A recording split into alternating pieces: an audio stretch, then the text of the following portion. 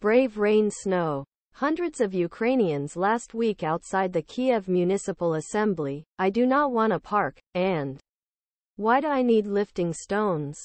Road repairs the construction of a new subway store to end freezing. Protesting the renovation of one city may appear quite unusual in a country elected with the promise of repairing roads 4 years ago. However, protesters said that a more urgent reason demanded financing today's war efforts. This money must be spent to buy weapons, said 29-year-old nutritionist Yevhenia Klyshal. New roads will not win this war. He shakes a sign. The protests in other major Ukrainian cities such as Odessa Lviv reflecting an increasing emotion.